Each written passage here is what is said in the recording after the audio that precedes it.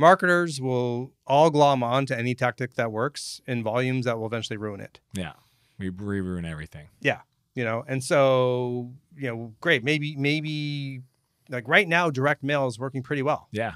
Everybody else is going to start doing direct mail. And the next thing we know, we're going to be anymore. Overwhelmed, and we're going to have to find something else. Yeah.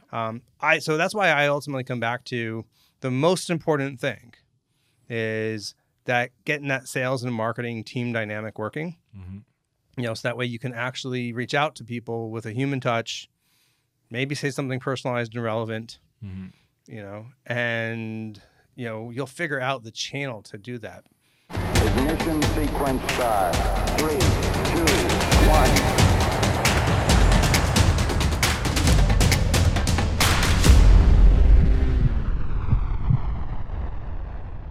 Boom. Jon Miller. Thanks for being on the show, man. Howdy.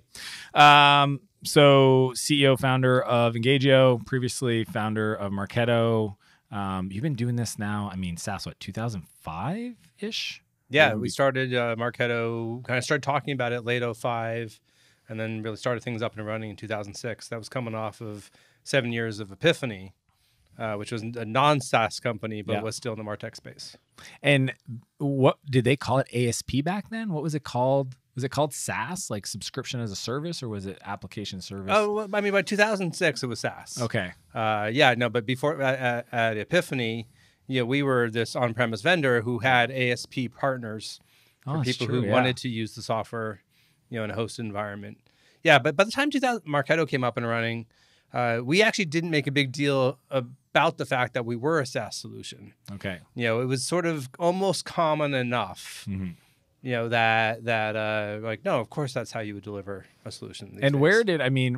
Where did that idea for Marketo come from? Like, what's the origin story? And then obviously, as you parlay into the ABM space with Engagio, how do you see these opportunities in the markets? Like, starting with Marketo, and we'll get into Engagio, Well, the broader arc is, my whole career is marketing technology. So Epiphany, even before Epiphany, before business school, I was associated with a company called Exchange, which is probably the leading marketing tech of the mid-90s. It was an ad platform, or what's? No.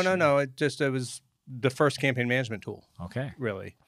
Part of the reason I got the job at Epiphany as a guy with no tech experience was because they were going to enter in the market to compete against Exchange. Okay. It's like, oh, hey, you know something about this. Yeah. Great. Come do it here. So the theme of all these companies is, really been pursuing this vision of truly one-to-one marketing.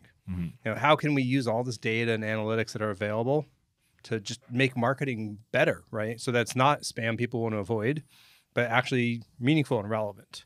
So that's sort of what I've been inspiring to all along. Yeah.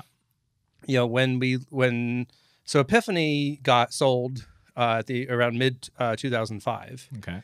And that's when Phil Fernandez and I started talking. We believed in this vision. We both believed in this vision of this sort of future, marketing technology. But we'd also seen the challenges that Epiphany and the other companies had, which is, enterprise software, $250,000 price points and up.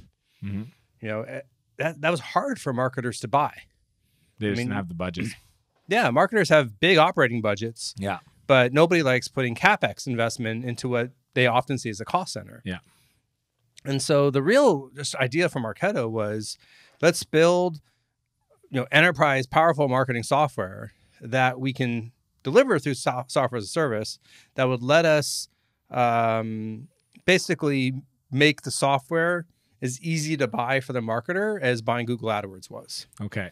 And so the idea was a business model more than. And what was the initial price point then to any make that specific happen? feature? Well, so the interesting thing about Marketo is our very first product was a tool to help with pay-per-click advertising and sort of bid optimization tied into the landing pages. Okay. And the goal was when we wanted it to be really easy to buy. So you could buy this thing self-service on a credit card.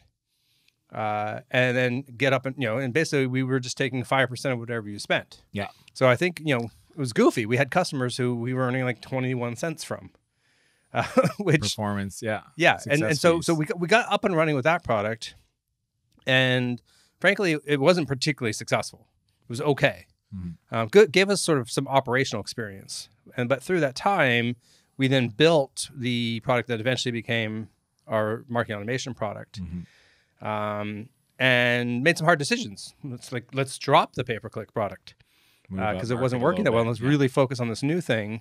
And what was the product hook for Marketo in the early days? Was it understanding the journey of the potential buyer on the website? Because I mean, I feel like that was a really innovative, like understanding if they showed up on the website and what activities they did, and then customizing campaigns from that. Was that early days of Marketo? I mean, definitely part of it was kind of tying the digital behaviors to the ability to kind of take action.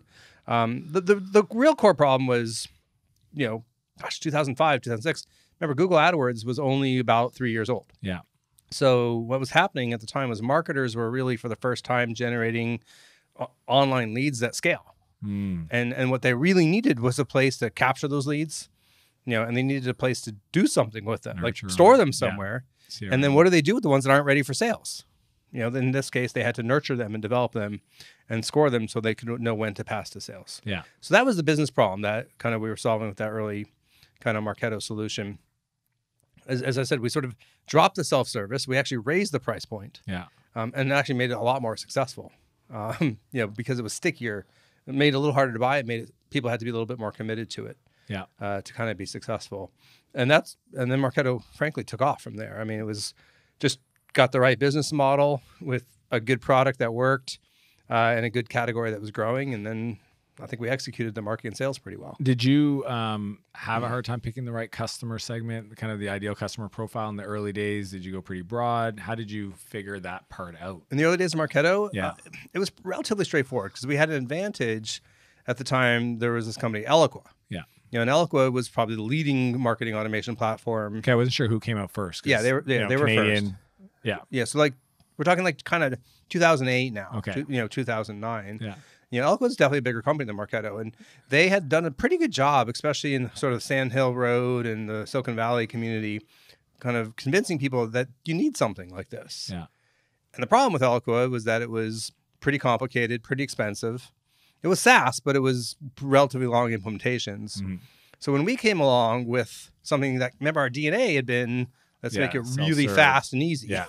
And even though we sort of took away the self-serve, we had all the kind of ease of use that we'd put into it to enable that. Yeah. Compare that to then Eloqua, which is, people configuration, which thought it was hard. So we were like, wow, it's just as powerful or almost as powerful, but it's a lot, easier to use and more affordable. And so we were able to just really go in and sell to, frankly, the category they had helped to create. Yeah. And then once we got some scale, now that we're kind of co-creating the category together and we sort of crossed the chasm, got out of just venture-backed tech and started to grow. Yeah. But having Eloqua there really helped. Yeah. So they kind of I feel like every SaaS company owes Salesforce, because they kind of set the whole even concept of hey, let's put stuff in the cloud.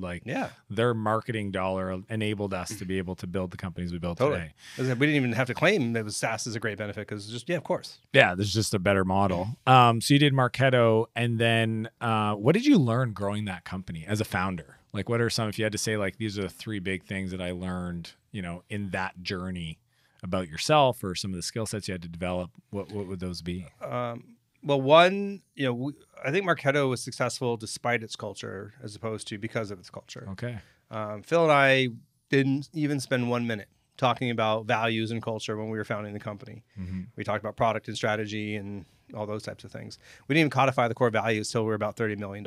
Wow. And as a result, we ended up with sort of fragmented culture. It wasn't, I don't think anybody would say oh my God, Marketo was such an awesome place to work. Was it product market fit that enabled the growth? We were winning because great product market fit, good product, good execution. Phil certainly drove the team, hard. Mm-hmm. So people were generally happy because winning. People like to win, yeah. But it wasn't a great place to work. So that's one thing I sort of I wanted to bring to Engagio, a much more intentional thought about building culture. Yeah. I've sort of alluded to kind of the whole, sometimes actually putting some friction into the process can help. Yeah. Because the real problem with marketing technology is there's so many options out there for the marketer. Yeah. It's like they're kids in a candy store, and everybody's like, I've got the solution to help you solve pipeline. I've got the solution to help you solve your problems. And if it's really easy to buy, people are like, sure, I'll try it. I'll try that. You're like, oh yeah, no problem. Yeah. right? But they're It's also hard to going to get be sticky. quick. Yeah. It's hard to Also get quick sticky. Cancel. Yeah. And actually, like, no. Like, you actually have to commit to wanting this thing, Yeah. you know, and then they put the energy in to really be successful, Yeah. you know, can help. I think the third lesson is probably a pretty good segue into Engagio. They didn't have did you guys call customer success back then? No. No. It was just needed renewals. Yeah. It's like revenue retention. It's like, yeah, I like to keep the customer. Yeah, exactly. No, we didn't build. We had yeah. I mean, I think we had like ACSM at some when we had like 40 million in revenue or something. Yeah. You know, like to help with the enterprise guys. Yeah. So I think the third lesson kind of, you know, evolved over the years doing marketing. You know, because it started with this whole vision of generate a lead, nurture it till it's ready, pass it to sales. Yeah. And it works really well, especially kind of at the lower ACVs. Mm-hmm. And then as Marketo got bigger, you know, that engine sort of only took us so far. Yeah. You know, effectively, and we needed. And what breaks at that level? I mean, what did you guys see in regards to like the lower ACV is interesting, lead scoring, et cetera, kick it off. But then you're saying at a mid-market or enterprise. Well, a couple things. You know, one, you reach the point where, you know, doubling the number of blog posts you write isn't going to double the amount of pipeline you create. Right. And goals are high. And like, you know, it's like, okay, I can't just keep doing more of the same thing. Yeah. You know, I need a different engine. The other one is, you know, I always use this fishing analogy. You know, we were fishing with nets. Yeah. We put our stuff out there and we didn't care who responded. We just cared, did we catch enough? Yeah. Right. But the problem is you catch a lot of small guys with nets. And the economics for going after bigger companies is usually better. Yeah. You know, you can have 3 times the deal with only 30% longer sales cycle type of thing. So, yeah, but you don't naturally catch those big fish in your net. You got to kind of go after them with a spear. Yeah. And so what started to happen was sort of a breakdown of the kind of traditional marketing and sales model. Yeah. You know, of like the baton, it wasn't a baton handoff anymore. Yeah. Like, no, we're going to pick these big accounts. Named accounts. And we're going to go after them. And you're not going to go after them just by marketing, doing the same stuff we've always been doing. Yeah. Better analogy. And you learned this at Marketo. Yeah. Oh, cool. Yeah. Better analogy was that it was kind of more like a soccer team. Mm-hmm. You know, marketing was in its position, sales was in its position, but we had to pass the ball back and forth as we kind of moved the ball down the field. Yeah. And that different dynamic, and frankly, the challenge of trying to do that kind of dynamic with Marketo as my platform is what made me realize there was an opportunity for kind of a new solution. Now, what changed in the market? So obviously inbound, you know, content marketing really took off. Obviously marketing having a seat at the revenue table and, you know, that stuff is all fairly, you know, even RevOps as a thing. Like these are all like new things lately, but like what did you see change in the way that either companies were buying that made you realize like an ABM or an Engagio platform was ready? Because I mean, we could be early and wrong, and you know, we could miss the market and be late. What did you see that made you feel like that was the right timing? Well, it's a little bit of some of what I just said. I mean, there's this whole thing. People talk about content shock and, you know, peak content. You know, and different phrases of just describing what I said. It was like saturated. I just can't grow. It just doesn't work as well as it used to. I need to do something else. Yeah. I think that's one. I think that, you know, GDPR obviously happened later, but there were other privacy regulations, you know, that were hitting. And so you had some dynamic where it was harder for marketing to kind of just do this. Let me just get a list of people and then I'll start emailing them. You know, that kind of went away for marketers. But what happened was then you had tools like Outreach and SalesLoft come on the scene. And all of a sudden now marketers weren't the only people who had the ability to email anymore. Salespeople had their own ability to email. And frankly, they didn't want marketing doing it anymore. Yeah. And so the role of marketing at the top of the funnel, for demand gen, like the only people who can send email and the only people who could work at the top of the funnel went away. That's interesting. You know, and marketers kind of it's true. Sales didn't do that before. Like they were not at scale. No, I mean, like before Marketo, they had enterprise. Yeah, they'd go out and try to get these whales or big accounts, but they didn't have like the tools to do this at any kind of scale or whatever. So that changed the role of marketing. Obviously buying committees are getting bigger. Everybody knows that. Yeah. Right. The implication of that though is that now if there's 16 people involved in a decision, wow, what are the chances that any sales rep is really having one-to-one conversations with all 16? It's pretty low. Very low. And so, but marketing is the function that's pretty good at talking to mass. Yeah. And so the best marketers are starting to think about all right, I have less of a role at the front of the funnel. How can I actually play a bigger role later in the funnel, while sales is already engaged? Yeah.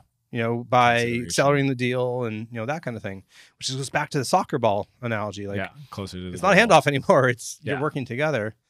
And I think the third big change is, through SaaS and everything we were talking about, most companies make their revenue today off of recurring revenue models. And expansion has become more important than ever. Yeah. As a result, most companies make most of their revenue after the initial sale. Yeah. The whole Marketo baton handoff, generate a lead model is totally focused on new business. And unfortunately, I think most marketing departments I look at today are still overly focused on acquisition and new business. But that's not the reality of revenue. The revenue is happening after the sale. Retention, and expansion. And so those are just to sum it up, you have marketing spending less time at the front of the funnel, sales spending more. Yeah. Marketing spending more time late in the sales cycle. Yeah. To help accelerate deals. Marketing should be spending more time post-sale to both expand and retain accounts. Collectively, those are the key forces that I think drove kind of this new model for kind of how sales and marketing teams need to operate. That's crazy. So when you start thinking of a platform for Engagio, what was the first product features that you kind of put together? Sure. Like what did the MVP look like? Well, so remember, in many ways, my North Star hasn't changed. I want to build that platform for true one-to-one marketing that makes every interaction more personalized, more intelligent. Yeah. Now, I'm willing to focus that on B2B, but that's sort of the North Star. Yeah. And I just want Engagio to be, frankly, the next generation of that kind of same sequence. Yeah. In order to do that, the most fundamental thing you need, is the proverbial single view of the customer. Yeah, 360 view. You gotta, and the ABM, the challenge was, especially in this B2B account-based world, you had a complete view of the lead sitting in Marketo, but nothing about the account.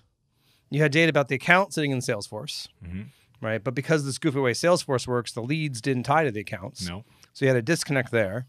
You had your website and tools like Leadlander that could tell you through reverse IP lookup which companies were visiting the website, but that didn't tie to anything else. And then you have, your email and your calendar, right? And reps are emailing people and communicating, setting up meetings. And as you just said, they never log their stuff. Nothing. And nobody's ever succeeded in figuring out how to make them do it. So that's its own kind of silo. So the first, Engagio MVP on this journey towards building this next gen platform is let's just solve that problem. Let's take all the data from these disparate sources, match it to the right account, normalize it so you can make sense of it. And we did that using the concept of time. What we realized is, like a webinar attendee, that's 30 minutes. Yeah.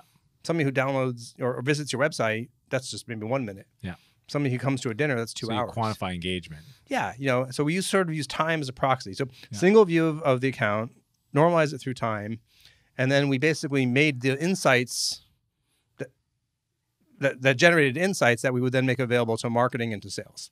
Okay. Right. The marketers could really start to understand things like, hey, when I do this marketing activity, do I create more engagement with the people that matter? Yeah. Salespeople could know, hey, what the hell is even happening in marketing at for the accounts I care about, what's happening. Yeah. What messages are they pushing these accounts? Yeah. How are they influencing my conversations? Like, what did they consume so that when I get on this next call? Exactly. And it's this weird, goofy Salesforce problem. Yeah. They're looking at accounts. All the marketing activity is tied to the leads. So there was no way for them to even just see what marketing was happening at the accounts that they cared about. Yeah. And so we solved that problem, initially. and hit product market fit on that pretty fast. Like within 6 months? Oh yeah. Yeah. I mean, I started on Pi Day. Yeah. So we started on March 14th, 2015. Yeah. So 31415. Yeah. We had our first beta customer in July. Okay. And we had our first paying customer in November. That's so amazing. Yeah. It was really fast. And what is it that you've obviously culture you're taking, I'm assuming, into Engagio this time, making that more thoughtful up front. From an innovation point of view, like how do you guys, because I know you guys use your own product because a lot of the content you guys write about, some of your case studies, what are some of the things that you've done with your product that are kind of unique around ABM? Like, I'm assuming you guys were using your own product right from the beginning to get these accounts. What were some of those campaigns? Well, even before I get to the campaigns, I'll talk a little bit about how we kind of measured everything. Because you got to know what's working in order to kind of improve. So one of the things we've done is we've defined an account journey. So, classically, salespeople have sales funnels. Yeah. Right. And why do they do that? It's so that they can understand, well, if account is in this stage, then it has 30% likelihood to close. Yeah. And here's the things I need to do to move it forward. Yeah. ... Yeah. We basically took the same thing. We just extended it all the way back to the very top. Right. So, accounts that are cold. Yeah. Right. Accounts that we have targeted and have never done anything with us, but are showing intent off of third-party systems. Yeah. Accounts that are slightly aware. Accounts that have at least one engaged target with us. And then actually an interesting stage after that was a stage that we call a marketing qualified account or an MQA. Okay. Which is really playing off the classic thing that a lot of marketers have been doing, which are MQLs. Yeah. Or marketing qualified leads. Yeah. So we sort of, no, it's not about the MQL, it's about the MQA. Okay, yeah. So we have that stage, and we have the meeting stage, and then the early stage opportunity, late stage opportunity. Yeah. So we've mapped out that whole journey. And then for each territory, we know where all the accounts are. Yeah. For our target accounts, our tier 1, our tier 2, our tier 3, we know where all those accounts are kind of against that stage. The amount of data that's available today is just ridiculous. Like, I mean, the third party stuff you talked about, like, I've been told you can essentially monitor search terms within an organization. Sort of. I mean, like the way it mostly works is with the intent is one way is like if let's say you can go to G2 Crowd or G2. Yeah. Right. They know who is reviewing your category. Yeah. Right. And they can tell you based on IP or whatever. Yeah. Or registered user. Yeah. Or who's looking at your competitors. So that's a very explicit way of figuring out intent, and they can sell that to you. A more subtle one is if you're a publisher and you have access to all these content sites. Now what you can do is reverse IP lookup. Hey, somebody from HP is on a page with this article. You do semantic processing to figure out what that page is about. Like, hey, people from HP are looking at security software. Yeah. Right. And when you start to see enough of a trend, you can kind of sell that as kind of an intent surge. And that gets in your model that you mapped out, that gets kind of elevated to. For us, that's further than a cold account. Yeah. Now it's not somebody who's engaging with us necessarily yet. Right. So once we have these stages defined, what we then can start to do is figure out what are the plays that we want to run against accounts in each stage. So if an account is, so we have an integration to like LinkedIn, right? So if an account goes to that intent stage for us, but it has nothing with us, we might turn on ads in LinkedIn. So essentially each stage has a play that you guys have defined, could be a sequence of steps that you feel like at this stage, let's execute this. Ideally through automation. Yeah. That's where we get the scale. Start to get some scale. Yeah.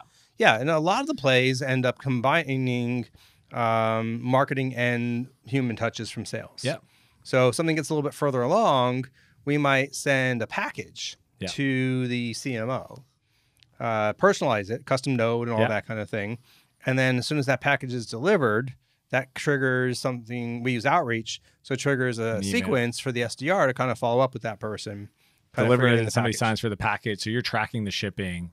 I mean, this is really cool because you can create these like really elaborate experiences for the account. And based on all these different data points, you can customize, the touch points. Yeah. Now the magic actually is slowing things down. Yeah. You know, because you can automate. So you don't want to overwhelm somebody. You can automate the hell out of stuff, and you could send the same package to 500 accounts with the same generic email follow up. Yeah. Maybe you get 7 or 8% response rate. Yeah. Slow that whole thing down. Customize each package based on a little bit of research. I saw the bobblehead stuff you guys talked about. I mean, this is do a little bit of extra work. Yeah. Now you can get 20%. When we do a fully customized, totally bespoke. What's the craziest like package drop, mail drop you guys have done, or what's like? I don't know if there's anything that crazy. I mean, there's one that's sort of memorable. The team, there's I don't remember the company, but we were getting good engagement from like mid-level people. Yeah. They were coming, they were, whatever, but we weren't able to get anything from the CMO. Okay. Her profile on Twitter said that she liked Cadbury chocolate and red wine. And so we sent a package to her that had wine, Cadbury chocolate, a copy of my book. And basically it was, I think, Cadbury and wine for 5 minutes of your time, which worked. She responded and said, okay, you got me. I'll take the meeting. Yeah. Another fun one. This is just a creative SDR. Yeah. So one of our sales development reps, his girlfriend's a singer, right? So he had her write and customize a song for this prospect. He recorded it. He sent that to her. He's like, okay, I'll take the meeting. I'll take the meeting. Yeah. So there's I call these like cute, cutesy things you can do. Yeah. Where to stand out. Partly just because people know it doesn't scale. Yeah. Right. So great. We had a company that all they did was they would send people their names spelled out in Scrabble letters. Mm-hmm. Right. Which wasn't fancy, but again, people know like that doesn't scale. Yeah. Somebody had to do that. All that said, I mean, the cutesy stuff is nice. What's even better is commercial insight. Unpack that. And so if I'm sure you've seen the Challenger sale. What do the best salespeople do? They teach their prospects something in a way that's tailored to their specific business and industry. Mm-hmm. Okay. We need to try to do the same thing in our marketing and our prospecting. Mm-hmm. How do we actually, as part of our prospecting this account, we educate them in a way that gets them wanting to. So ITSMA did a study. They said that 75% of executives would respond to an unsolicited marketing outreach if it contained ideas that are relevant to their business. Mm-hmm. So that's what we have to aspire to. It's a challenge. It's hard, right? We're Engagio, and I have to keep pushing my team. Yeah. Like, where's the commercial insight? Where's the commercial insight? But I think that's the holy grail. And to do that, do you try to find accounts and group them together that say these are probably the challenges they're facing? So let's do a custom piece of content, personalize it, but we know it's going to land because they all seem that's a great best practice. Yeah. I mean, as a rough rule of thumb, I mean, this is really, really rough. If you're doing 7-figure deals and higher, right? For those, just go totally bespoke. Okay. Right. Research the hell out of that account. Figures, 1-to-1. And create custom something for that account. Yeah. Strategic outreach. Yeah. If you're doing 6-figure deals, 250 or whatever, group them into micro segments. Yeah. Research the hell out of the micro segment to create something that's really commercially insightful, and then lightly customize it. Yeah. For each one. If you're doing high 5-figure deals, so 70,000, 60,000 or whatever, that's where you can't do that quite that same level of customization. At least try to go to the persona level. Yeah. And still personalize, dear Frank, Cadbury and wine. Yeah. And at that level, but it's a little hard to go much deeper than that at that price point. And when you guys do ROI calculations for your customers, how do they think of account-based marketing and how much they should spend in that activity? We try to encourage people not to think of it that way because we try to not have people think of account-based marketing as a campaign, right? It's not. Account-based marketing is a way of running your sales and marketing engine, right? That has tactics kind of beneath the hood. Yeah. What we try to work with our customers on is at the end of the day, you do have a constrained marketing budget, and you have to decide where you're spending those dollars or investing those dollars. So very often people will do some kind of multi-touch attribution, which is, all right, here's a deal we created. It's worth $100,000. Simplest thing might be like, well, what were the 4 campaigns that contributed to that touched that deal before we closed it? Yeah. Okay, well, let's give each one $25,000. Right, that's a simple form of multi-touch attribution. Yeah. We think that's a little simplistic for ABM, right? Because it's very much the baton handoff model, where it's just marketing's job to create the opportunity. Yeah. And in an ABM world, soccer team passing the ball, you have to look at the marketing touches and the sales touches that influence the account on its way towards the outcome you're looking for. Yeah.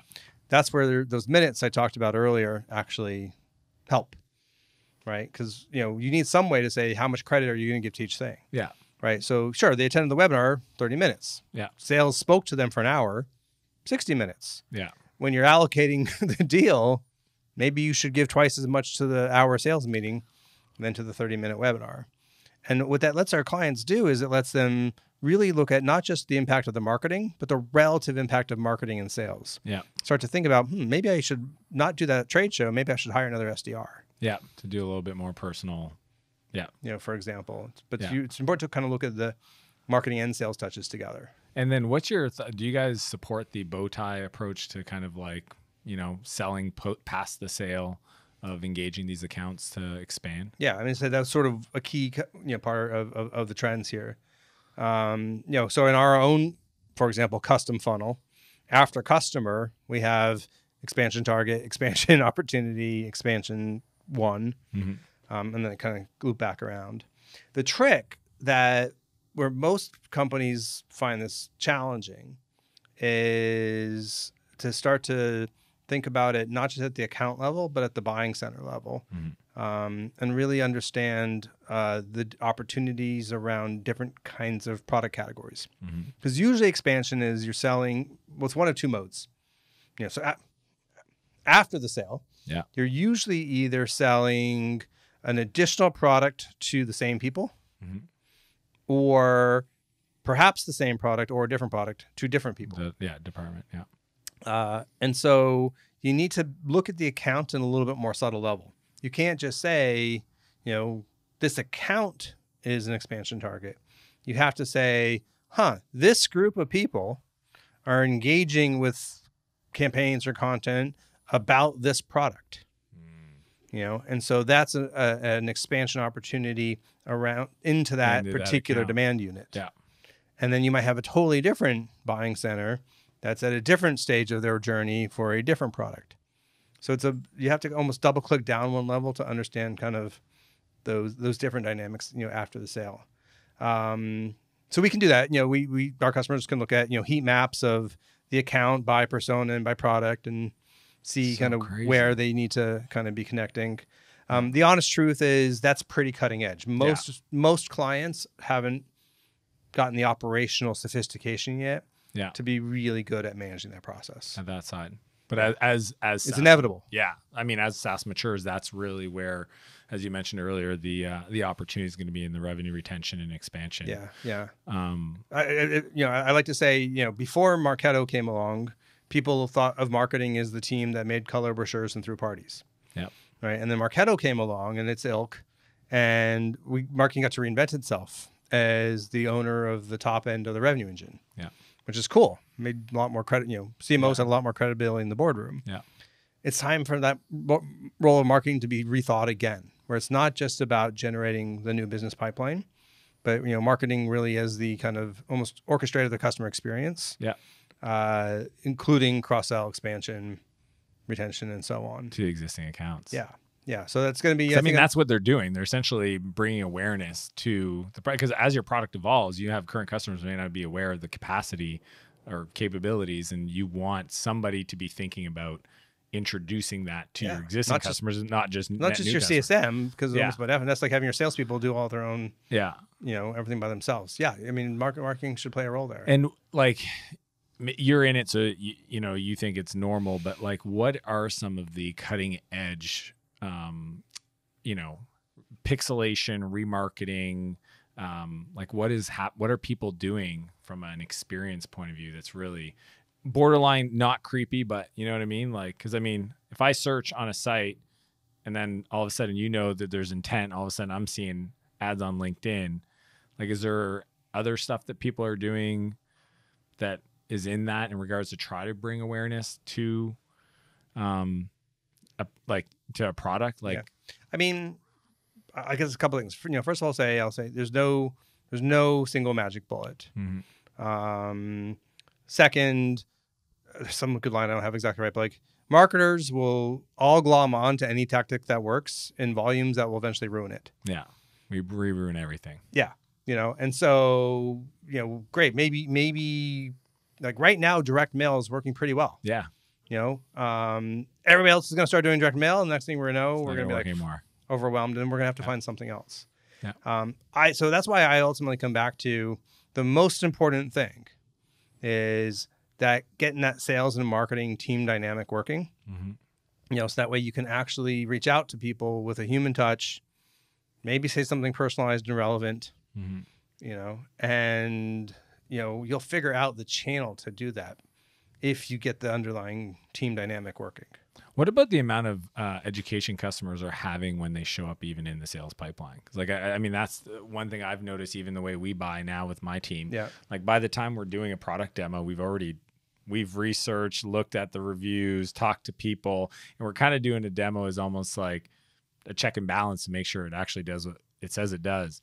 How has that impacted the sales process, or, you know, opportunity sizing and pipeline? Well, you know, in general, I think the desire to kind of do that self-service is a bit of an inhibitor on your classic sales prospecting, right? Because people generally don't want to talk to the salesperson until they have reached a certain level of their buying process. Yeah. Right. So the question is that just antithetical to everything I'm preaching here, which is kind of getting the human interaction, all that kind of thing? The difference, I think, has to do with the quality of the outreach. You know, i.e., if as a salesperson, you're just like, hi, I'm John from Engagio, and we sell B2B marketing engagement software. Are you interested? Are you free Tuesday? Versus competitive insight. You know, yeah. Like if that's all you're doing, you're screwed. Yeah. You know, but, you know, can you find a way to knock on people's doors who have a real pain, you know, teach them something that'll help them realize that that pain exists and that there may be things out there that could actually help them, right? There's still room for that, even in the world of self-service. Now, it gets into complicated measurement things. You know, maybe you do that, and maybe 3 weeks later, some junior person from that company shows up on your website and downloads some content. You know, well, that might still have gotten sparked by your original executive outreach. Yeah. So you got to understand the kind of the dynamics of it. But I still think there's a place for well thought through provocative outreach around content to help educate the customer more than just a sales conversation. Yeah. And that's hard. That seems to be hard for a lot of companies. Yeah, to do that at scale. Yeah. Well, it's interesting because just even the concept of plays per stage. And I don't know for your customers, but it sounds like there's a creative aspect that needs to be, you know, it's still new. It's early days. You know, you got to help them understand how to think it through. Each type of account, I'm assuming, you know, SMB, mid-market, enterprise probably have a specific play that is going to work better. Each persona has different things that need to work differently. Is there any rules of thumb for a certain amount of engagement per stage or touch points? You know, I don't know if there's any one rule of thumb I would share. I mean, I like the idea of like 7 figures, you know. Yeah. You know, we see a couple hundred interactions, you know, with deals where, you know, I mean, a web visit, an email. I mean, you add all that up, it gets into the hundreds. Wow. So I don't know if kind of, you know, and people are always looking for like, what's the magic thing? If I do this and then this and then this, I get the opportunity. It doesn't work that way. Like that. No. And what have you learned second time around? I think you've raised $36 million so far in 2 rounds, A and B. what's been the new learning around deploying capital in the business? Yeah, I mean, coming off of Marketo, I had the luxury. It was very easy to raise capital. Yeah. Which at the time felt great, especially considering how hard it would have been to raise money at Marketo. Yeah. I think I made a classic mistake, to be honest, that a lot of people make, which is really easy to raise capital. I probably overraised. Yeah. And I raised into like the peak of inflated expectations. So the lesson is like, damn, that's hard. You know, like if you even if you can raise it that premium valuation, Should you? it means you're priced for perfection. And you know what? I'd like to think I'm pretty damn good, but nobody's perfect. Yeah. So, and then as a founder, one question I like to ask as we wrap up is, you know, a lot of it is about leadership and trying to, you know, develop who we are. Who did you need to become, Jon, to lead the company at this scale? Yeah, it's a great question. The biggest challenge I try to work on is my own development as a leader is to kind of bring the inspiration and the positivity. You know, I'm personally like an optimistic, happy person, but I'm always focused on execution and climbing the hill and, you know, doing things better. I'll find every typo, every flaw, every problem in what we're doing, which is a good set of attributes. Kind of helps us kind of raise our game. I've had to learn to, you know, stop, thank the team for what's awesome, recognize kind of all the amazing things that are going on, you know, take a breath, and then I can say, and here's the next hill we need to climb. But acknowledge kind of find the good in what we have. Yeah. First. Catch people doing good things. And celebrate that. That doesn't come natural to me. It's something I've had to work on to be more deliberate about. I think most founders struggle with that. That's awesome. Jon, where do people find you and tell them about the book? Yeah, where do people follow along? Yeah, so, you know, Engagio.com is the site, and, you know, Engagio.com/guide. You can download my book all about account-based marketing. Mm-hmm. It's like 170 pages, but it's a fast read, so I do recommend it. And I'm Jon at Engagio. So. Awesome. Jon, I really appreciate you coming on the show. Cheers, man. Thank you so much. Thanks for watching this episode of Escape Velocity. Be sure to like and subscribe and leave a comment with your biggest insight from our conversation. Be sure to check out the next episode.